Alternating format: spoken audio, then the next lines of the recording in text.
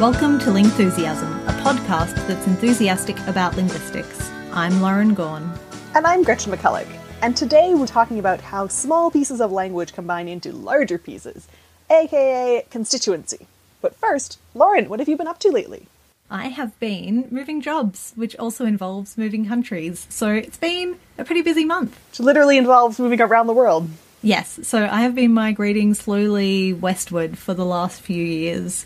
Working in Singapore and more recently in London. And after 2 fabulous years of living in London, we are now on the move back to Melbourne, Australia, and I will be a David Myers Research Fellow at La Trobe University for the next 3 years, which I'm really excited about. It's an opportunity to bring together all of the different languages of Nepal and the kind of Tibetan work that I've been doing across phonetics and across grammar and across gesture, all into one big project. That's really cool. I'm really excited about that. I'm really excited to be back in Melbourne and lots of exciting research planned. What about you? What have you been up to? I've been doing a lot of writing on the book. What else is new? Yeah. And I'm headed to the LSA Summer Institute, aka Lingthusiasm, where I'm going to be teaching a class on linguistics outreach. So that's exciting. Awesome. And I was recently, in less momentous but still very important news, I was recently in an NPR article about the linguistics of doggo. I love when internet language memes make it into the news cycle and a whole new audience who've never experienced the meme kind of get it translated for them. Yeah, and they're like, wow, this is so cool, but also, what is this? So if you haven't encountered the doggo meme, it's based around a couple Facebook group and a Twitter account and just a general zeitgeist about a slightly different, cute way of talking to your dogs and about your dogs. And I had a lot of fun with the reporter, and we actually talked for like an hour and a half, and so not all of that made it into the article. There's more, so we'll link to the article in the show notes, but there's even more reason for that story that didn't make it in, and so we've actually made a Patreon bonus this month, which is a further deep dive into the linguistics of doggo, even more historical origins, even more context. Lauren is contributing Australia.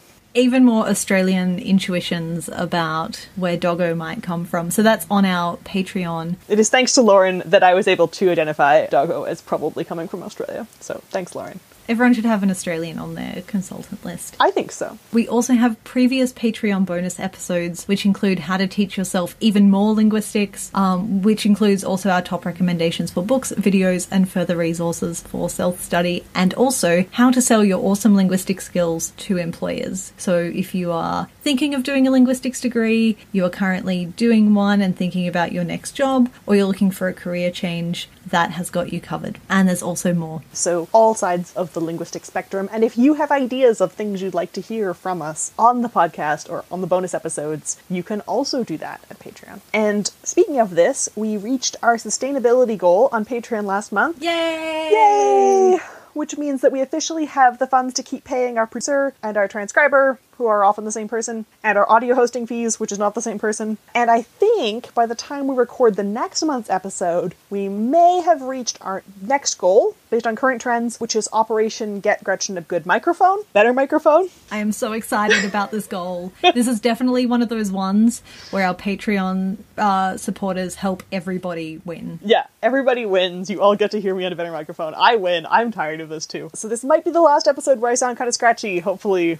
So that is www.patreon.com/Lingthusiasm, or you can find the link at lingthusiasm.com. Oh gosh, please. Yes, please. Help Gretchen get a better mic. Stay tuned to the next episode where you find out if this was successful. It's going to be a great reveal as soon as you say like a single line. Yeah. I think I do the intro next time too.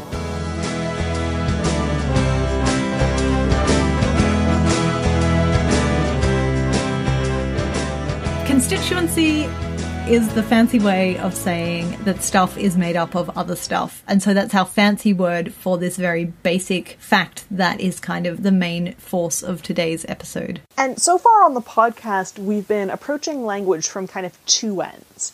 We've had this tiny granular end. We've talked about sounds like in the IPA episode, and we've definitely not stopped talking about sounds. And we've talked about words a lot. We've definitely not stopped talking about words either. And we've also been approaching language from the big macro society end, talking about language and world peace or kids' role in language change. But we haven't talked about part in between, about how the little bits become a capital L language. How does that transition happen? And this is a bigger question for one episode, but we're going to start with that. And so I think it's important, even though we talk about sounds a lot and we talk about words a lot, but languages aren't just lists of words. So you need something more than words here. Okay, I think languages can be a list of words, because have you ever seen those movie cuts where they put all of the words in alphabetical order? For the organisers among you, this is like the most excellent use of somebody's time. So good. This is like those deconstructed salads where they line up all the, tomatoes and the pieces of radish in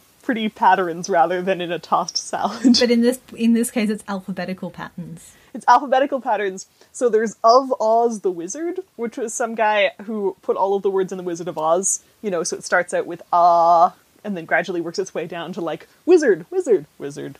And there's also a Star Wars recut, which I find it's just very, it's very meditative when you've listened to the word Alderaan 20 times and you're just kind of in the zone. We will link to those if you have somehow missed them or if you just want to experience them again. But I don't think that's really, if all of your movies just had all their words in alphabetical order, I don't think that would be a very good movie watching experience. It'd be an interesting avant-garde movie experience once, to watch a movie that was, like, deliberately designed in alphabetical order. Yeah, and you'd kind of hope it's a short story for the sake of someone's linguistic ingenuity. Yeah, I'd watch a short film, maximum 20 minutes. Someone please make that.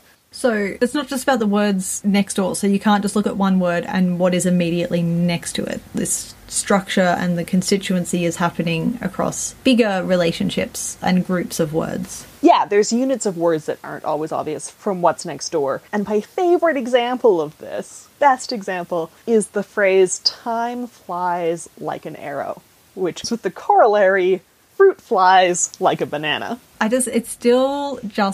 It's just so perfect. It's so beautiful. I know we have this problem sometimes with linguistics where if you've done one intro to linguistics course, you've done a few because everyone uses the same anecdotes. But there's just something so perfectly constructed about this structural ambiguity. Yeah, so if somehow, I don't know if you've missed the ambiguity or if you just want to hear it explained to you, time flies like an arrow refers to time, which is a thing that flies like an arrow flies. Whereas fruit flies like a banana does not mean that apples and oranges and pears all soar across the room in the same way that banana soars across the room, which maybe they do.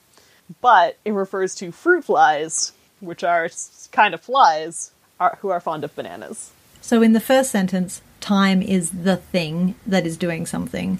And in the second sentence, fruit flies are the thing that is doing something. So the sentences are being kind of cut up in different ways, and that gives them their different readings. Or, to use the terminology that we're introducing in this episode, time is a constituent by itself. Well, all words are constituents by themselves, which is not terribly interesting. But time flies is not a constituent by itself. The flies part goes with the like an arrow part. Whereas in the second sentence, fruit flies is a constituent by itself, and then the like a banana part is also another type of constituent. So how you group the words, even when flies and like are both, are the same in both sentences, how you group them is what's changing the meaning there.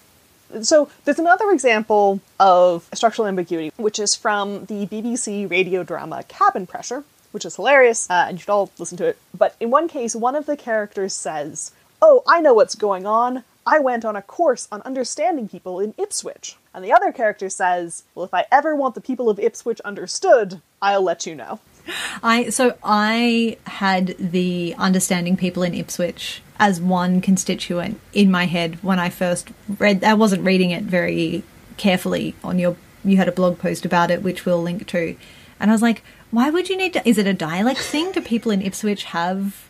So I completely fell. Yeah, you completely got the wrong interpretation. So obviously there are generic courses of understanding people, and some of them, one assumes, happen in Ipswich. But in this case, the character is really misinterpreting the other one and saying, well, yeah, that's fine for the people of Ipswich, but what about the person in front of us right now who's not from Ipswich?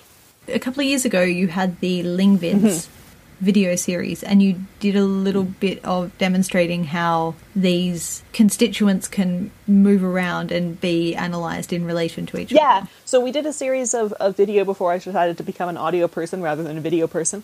And one of the questions that we asked for the purpose of the video is a sentence more like a bracelet or like a mobile? So you can think of a couple analogies for how a sentence works. And in a bracelet analogy, you think of, okay, if the words in a sentence are kind of like beads on a string, the way we see a sentence written on a page and it's just flat, and here's the one word, and the beads can only really notice or are influenced by the beads directly next to them, because that's all that's there, that's touching them, and there's just one string that runs through the whole thing. Whereas if you make a mobile, like a hanging mobile from a ceiling, some people say mobile, then you have stuff hanging off of stuff, and then some of the bits that hang off have other things hanging on from them. And so there's dependencies and there's relationships between some of the parts of the tree or some of the parts of the structure that are groups that can have, you could say something like, so if you have something like a course on understanding people in Ipswich, is it a course on understanding people and the whole course is in Ipswich? So in Ipswich and course on understanding people both hang off the two parts at the top of the mobile? Or is it a course on understanding people in Ipswich, in which case people and in Ipswich are hanging off the same bit, and the course on understanding people is all the way at the top? So there's kind of ways of thinking of how to group things. So that's a video that you can watch. It's a little bit easier. You can't see me, but I'm gesturing. There's ways of thinking about things, but conveniently in videos there are also ways of seeing things to go with that explanation. So that's on the Lingvid videos. And we'll link to that too. And the fancy word that linguists give this particular type of constituents where there's two different meanings or more than one different meaning, structural ambiguity. But we're gonna stick with introducing one new term at a time, so you don't have to remember structural ambiguity if you don't want to. And you've talked about some metaphors for so like bracelets or mobiles for how constituents can relate to each other. Some people also use the idea of like nesting dolls inside each other for constituents, or bowls that get bigger and bigger and nest in each other. The problem that I have with that, and like I get that stuff nests, is that it's hard to account for several things happening. It's very linear, like there's only one set of layers as you go out. And that's not what generally happens with sentences. There's generally more than one kind of set. So I thought of a new metaphor, which I'm very proud to share with you guys. So this is a cooking metaphor. Yes, I'm on board already. So if you're making a cake, you have a set of steps to follow. And, so you cream the butter and the sugar, and then you add the eggs, and you add the vanilla. And then you go over to another bowl, and you have the flour, and you have the baking powder, and you have the salt, and the, cinnamon or something if you want it. And you mix those together, and then you add the one bowl to the other bowl. And then sometimes you also add pre-prepared ingredients, like chocolate chips also have stuff in them. They have cocoa butter and... What are they constituted of? And so there's several different kind of subroutines or sub-bowls or sub-containers that you need to take care of separately. And each of those has a particular order that you're adding stuff in, and then also sometimes you have to go to this other bowl and do stuff. Or when I make cream cheese brownies, which is a recipe that I like a lot, you make the brownie stuff, and then you have to make the cream cheese mixture, and you add the sugar to the cream cheese and stuff, and then you swirl the cream cheese mixture on top. So you have like several bowls going on. So it's not just like one set of nesting bowls, it's like when you do stuff. And exactly the same ingredients you use for your cream cheese brownies, I might use to make chocolate chip cookies. With cream cheese icing. With cream cheese icing. You could do that. I don't know if anyone has, but it sounds good. Let's say some kind of weird biscuit sandwich. I mean, it wouldn't be as tasty, but it would be still a valid use of the same set of materials. I think we need to determine this empirically and have a bake-off. Okay, I have not made that recipe before, so I feel like I'm at something of a disadvantage. All novel baked goods, all novel utterances. So in the same way that I can use exactly the same ingredients to make banana pancakes or banana muffins, but the way that the order in which you pull them together creates something different. Yeah, and what you put in first and what you mix separately. Or making, something like a sauce for something. You make the salad, and then you make the salad dressing, and you mix the salad dressing in its own bowl, and then you can pour it over the salad as one thing. That's different from, making a salad where you throw the salad dressing in with all the other ingredients, like, all separately. And so what that's getting at is something like, if you have time flies like an arrow, you can just kind of add each. Time gets added to flies like an arrow, flies gets added to flies like an arrow, like gets added to an arrow. But if you have something like fruit flies like a banana, you've got to combine fruit and flies together first. I have a bowl of fruit flies here, Gretchen. This is my baking. I'm really good at baking. Protein. So if you have fruit flies or raisins or something that you want to put in your banana, you have to combine fruit and flies together as words before you can add that whole thing to like a banana.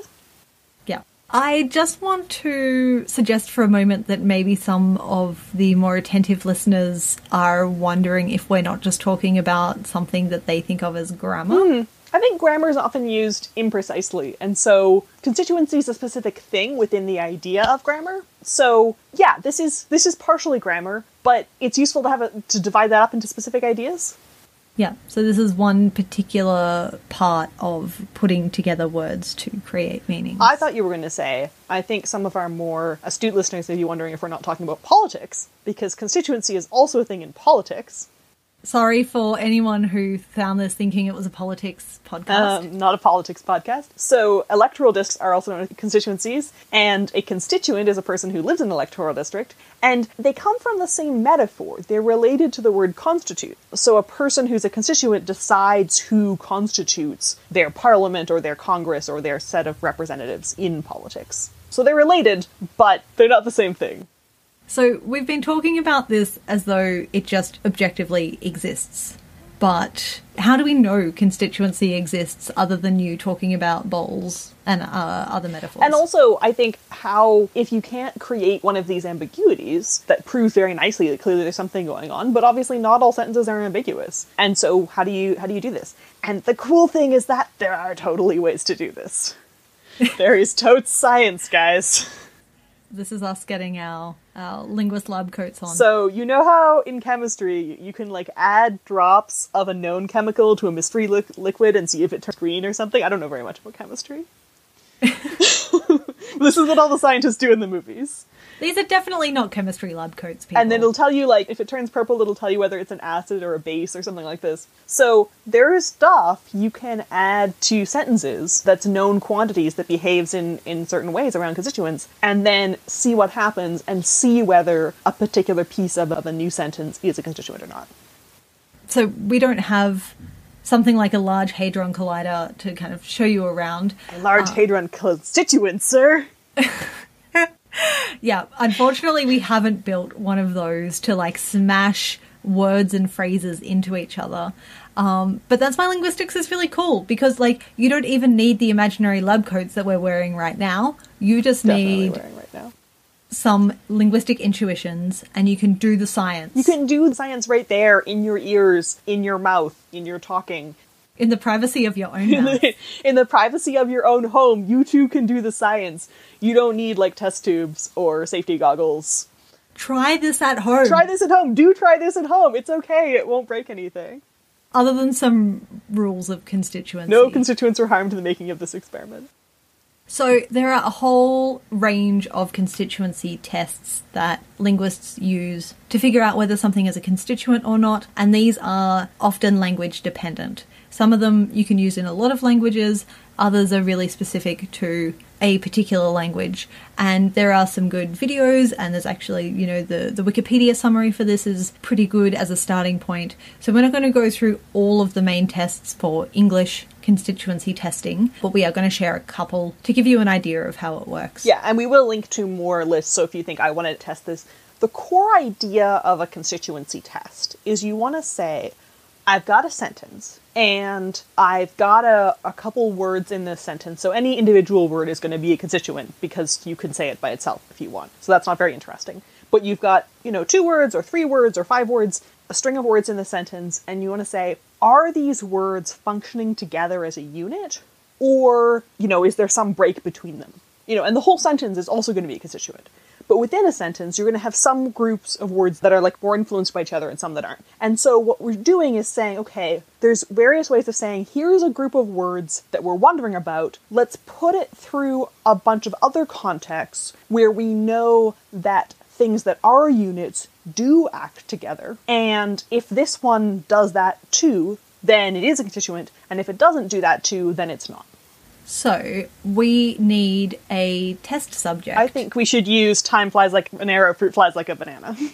Okay, that is a very excellent set of guinea pigs to bring into the lab space. Yeah, because this will let us give us some contrasts. We kind of spoiled it for you already, but we want to find out if time flies is a constituent. And we also want to see if fruit flies is a constituent. So the first test that we are going to subject them to is the questions test, which is more or less using questions to see if they can stand alone. Because often if you ask someone a question, they just answer with a standalone response. So if you say to someone, what did you do last night? They don't say, last night I went to the cinema. They just say, I went to the cinema. You can answer with a fragment. And those fragments are all constituents. So if we say, what likes a banana? We can answer that with fruit flies. Yeah. But if we say, what likes an arrow, we don't want to answer that time flies. Or like we could, but it would mean something very, very different. And so this is telling us that fruit flies is a constituent. You can use it as an answer to a question. And time flies is not a constituent. But if we say, what flies like an arrow, we can just answer that time, and that's totally fine. Yeah. So sometimes you need to think creatively what that question needs to be. Yeah, whereas what flies like a banana is literally only a banana. Another test that we could subject them to is the test of substitution. And so this means because we know that any individual word is a constituent, if you can find an individual word that you can substitute for a longer string of words that you're wondering about, then that means that this longer string of words has to also be a constituent, as long as the sentence kind of keeps doing the same thing. So, for example, you could say, I like cake, or you could say, the very beautiful, intelligent woman who has just finished her job in London and is moving back to Melbourne to do a new job, likes cake. Although the second one is very, very long, it fills basically exactly the same role in the sentence as the one-letter pronoun I. And in this case, just semantically happened to be the same person. Happens to be true. Yeah, so often people use pronouns for this. You can substitute the entire thing with a pronoun. So if we take our time flies example, if we say time flies like an arrow, you also say it flies like an arrow. But if we want to say, is time flies a constituent? Then you have to say it likes a banana, or they like a banana. They like an arrow? We've got cross-contamination on the sentences. So hard to do orally. Yeah, they arrow. And if that's supposed to mean the same thing, time flies like, oh, we're dealing with little flapping time lords. We're not dealing with time flying. Yeah. Whereas for fruit flies like a banana, if you have it flies like a banana, again, you've created this very different sentence where you're talking about something that is thrown across the room. Whereas they like a banana is a reasonable and cogent substitute for fruit flies like a banana. There is also another thing that is not part of the standard canon of constituency tests, but I like it as a way of showing that anyone actually who uses the internet knows instinctively what a constituent is. And that's because when we use hyperlinks and clickable links on the internet, we rarely break constituent boundaries with those. We usually have a single constituent or a phrase within a single hyperlink. So this is like the anchor text for hyperlinks. So when you highlight a couple words and then you make them into a link. And the words that you highlighted are probably a constituent. You're probably already doing this subconsciously. So you would say, if you were writing about time flies like an arrow, you might have a hyperlink for time, and that would take you to a dictionary definition of time. And you might have flies like an arrow might be a hyperlink to a video that shows an arrow flying. Whereas if you have the other sentence, you might have something like fruit flies, and that takes you to the Wikipedia page for fruit flies. And you might have like a banana, and then you have a list of animals that eat fruit. But you'd be unlikely, probably, to make time flies the anchor text of your hyperlink, unless you're talking about Time Lord flies, in which case it would be a constituent. Yeah, and it would be very, very unlikely to get something like time flies like. Oh yeah, that'd be really weird. But it's surprisingly common. Next time you're reading an article that has links in it, check them out to see if they're constituents. There's a fun thing to do.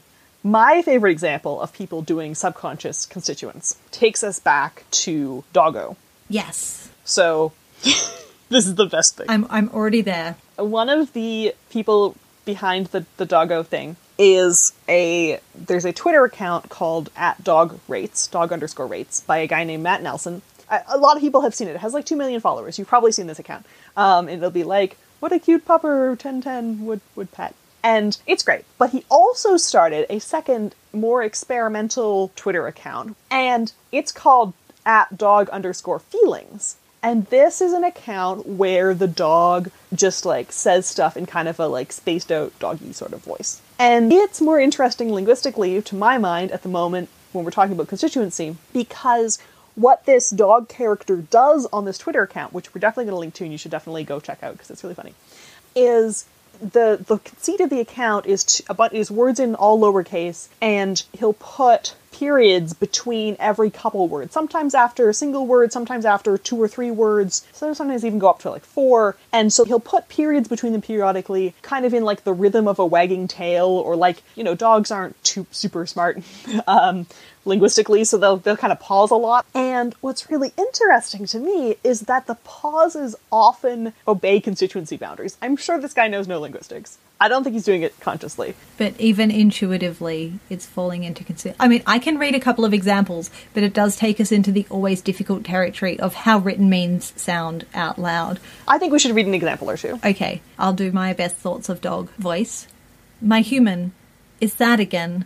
I can tell, because he only gave me one pat when I put my head in his lap.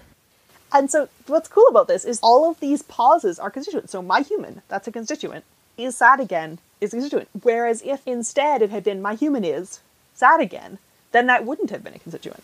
So speaking of pauses, Lauren, you do prosody. I don't do prosody, but I really like it. I mean, I do prosody as in I modulate the way that I speak using intonation. I don't. I talk like a robot. Yeah. I have to put this in post hoc in the editing phase.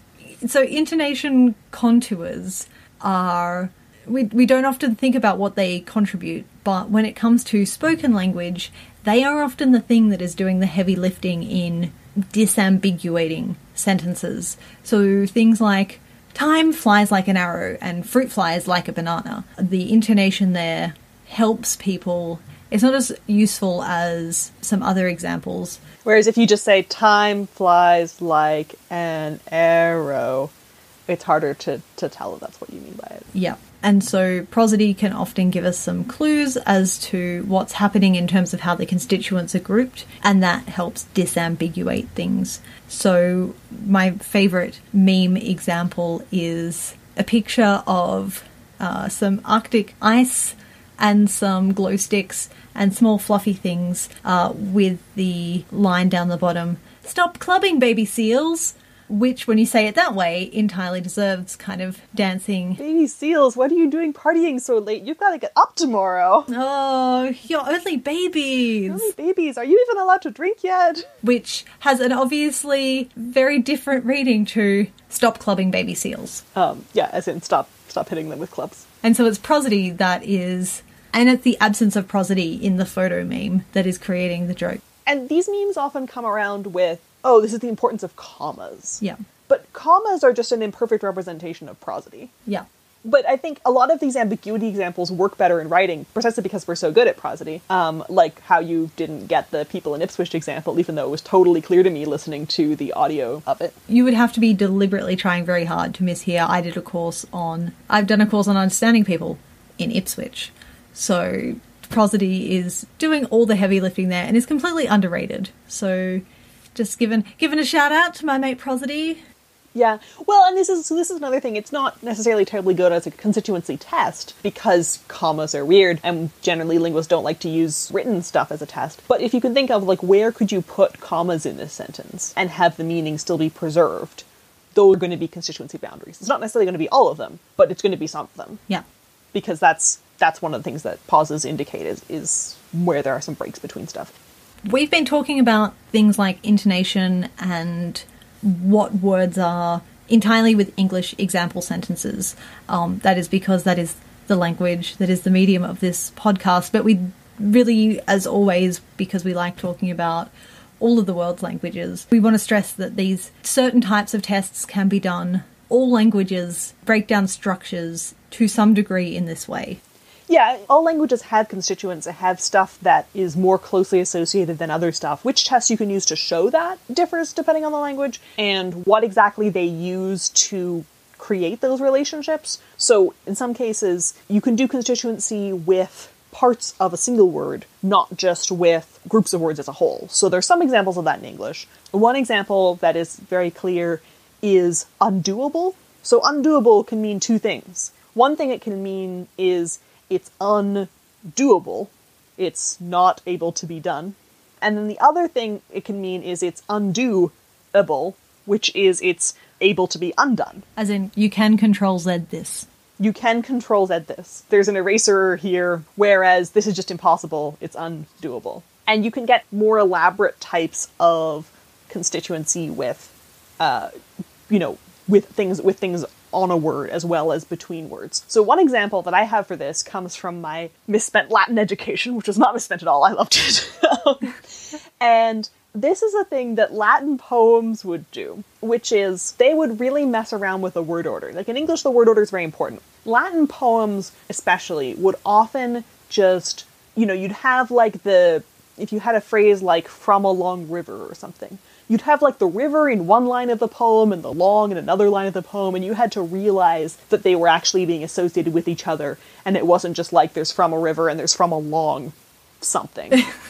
You had to realize that they were constituent together, that they were actually trying to talk to each other, and the poet had just moved them around to get like a better rhythm. Right.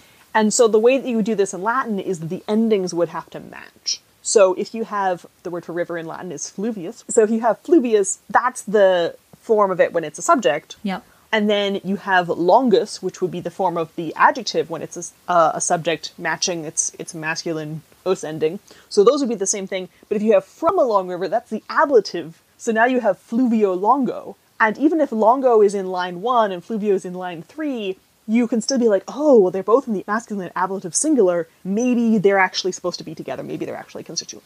So, like in English, constituents tend to be right next to each other. But in other languages, you can really move them around, and you have something else that tells you, oh, these are things that you're supposed to be interpreting together. So is that how you kind of first encountered the idea of constituency? Yeah, I was like decoding poems in high school and thinking, oh, these two things associate. And then when I got to constituency later, I was like, oh, this is the same thing. Wow. How did you first encounter constituency? Before thinking about it in terms of linguistics, I think my first realization that different words and sets of words could all fill the same kind of grammatical spot and be one constituent was essentially playing a version of Mad Libs. Oh, yeah, okay. So, if they wanted something that was like a noun, you could just write butt, or you could write my brother's big fat smelly butt. And either way, it would still work and be hilarious. Yeah, very hilarious when you're like 7. So, that is where it was in... That's great. Trying to be funny in Mad Libs that taught me to think about just how much you could cram in while it's still actually being the same type of constituent. Yeah, and this gets us back to the grammatical gender point, and which we talked about in episode 2 about pronouns. It was just like, why do languages even bother with having gender? Well, sometimes it can help you figure out what's a constituent. Because if you have adjectives that have to agree with gender, particularly when you have a language like Latin or Old English would do this too, where you could read up around like this, it could help you find it. It was like a little one of those like GPS microchips you put in your dog to be like, this is we've tagged you belong with me. I think there's also a larger theoretical importance to why we should care about constituents, and that goes back to the thing we were talking about earlier. Language isn't just made up of individual words. You can't just take all the words from a film and remix them. Yeah, I think humans don't just learn how to make sentences by memorizing all of the possible sentences. Yeah. Like, time flies like an arrow, fruit flies like a banana. Like, I came up with sentence, and you understood it even the first time you heard it, because you knew what the words meant, and you knew how to interpret the constituent relationships between those words. It's a thing that languages have where you can make up, right now, a sentence that no one's ever heard before, because you know about the relationships between them. It fills in, as we said, that kind of middle spot between just individual words or sounds and this larger, full discourse conversation.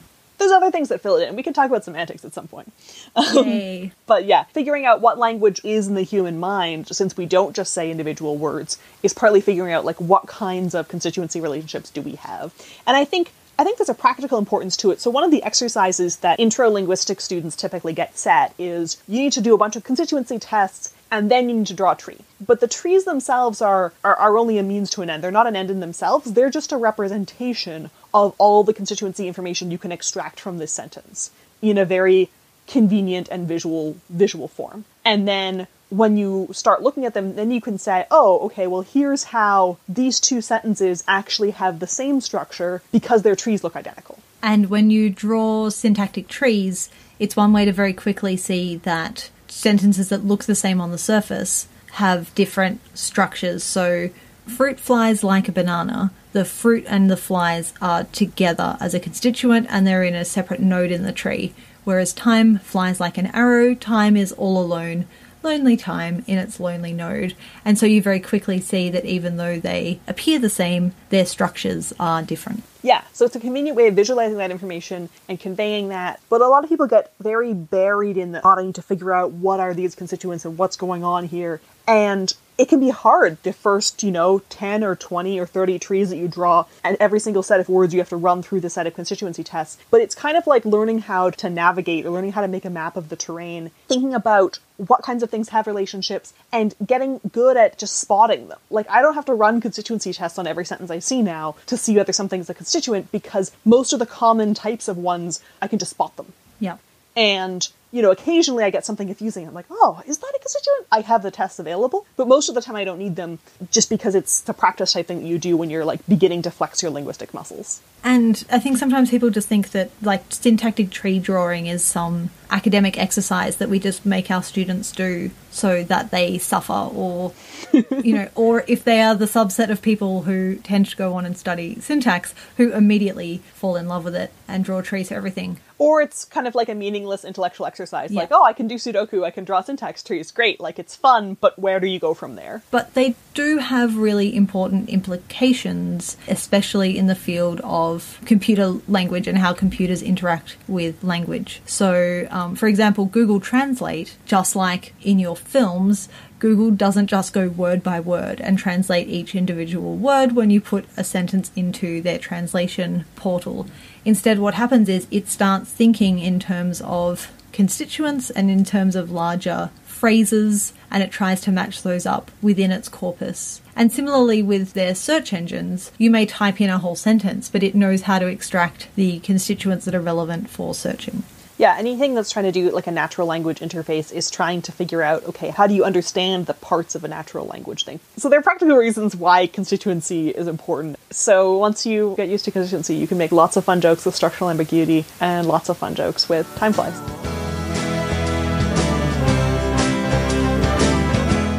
For more Lingthusiasm and links to all the things mentioned in this episode, go to Lingthusiasm.com. You can listen to us on iTunes, Google Play Music, SoundCloud, wherever else you get your podcasts, and you can follow @Lingthusiasm on Twitter, Facebook, and Tumblr. I can be found as @GretchenAMcC on Twitter, and my blog is allthingslinguistic.com. I blog and tweet as Superlinguo. To listen to bonus episodes, ask us your linguistics questions, and help keep the show ad-free, go to patreon.com/Lingthusiasm or follow the links from our website. Current bonus topics include behind-the-scenes story of Doggo Speak and how to explain linguistics to employers, how to teach yourself linguistics, and an episode on swearing. And you can help us pick the next topic by becoming a patron. If you can't afford to pledge, that's okay too. We also really appreciate it if you could rate us on iTunes or recommend Lingthusiasm to anyone who needs a little more linguistics in their life. We are especially doing a bit of a shout out to our Australian, Canadian and Great British iTunes using listeners to help us be rated on those stores. So something you might not know is that iTunes only gives an average based on the country. So we have quite a few ratings on American iTunes now, but if you're from another country and you'd like to rate us on iTunes, that would be super awesome. We are unconstrained by geography. Lingthusiasm is created and produced by Gretchen, McCulloch and Lauren Gawne. Our producer is Claire, and our music is by The Triangles. Stay Lingthusiastic!